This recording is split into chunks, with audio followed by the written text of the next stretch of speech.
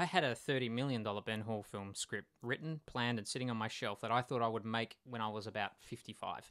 And then I got a little restless and I wanted to make a short film in the Ben Hall world. And I thought, well, the only way I can afford that is if I crowdfund something. And I just thought, I'll give it a go.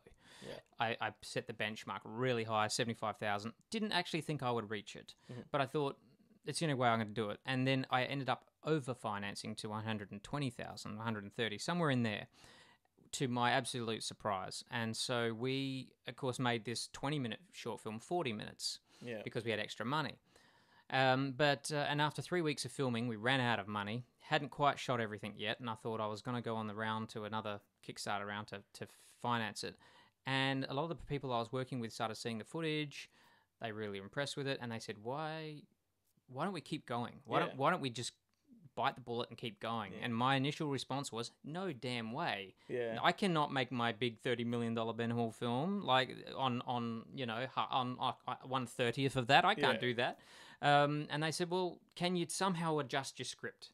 So essentially I took the last act of my big Ben Hall script and I turned the last 30 pages. I then stretched that out, filled in a lot of the history, and turned that into what you've got today. I'm glad you did, because what do you do with a 40-minute film?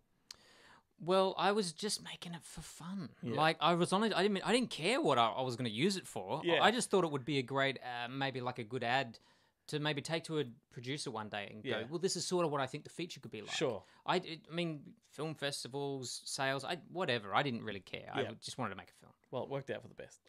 It did. The discrepancy between the humble creation of Twin Rivers and this colossal undertaking of Ben Hall, I'm sure there were challenges on Ben in all kinds of ways, but what were some of the biggest challenges of making the film, and what lessons from, say, Twin Rivers were most valuable during the production? Oh, yeah.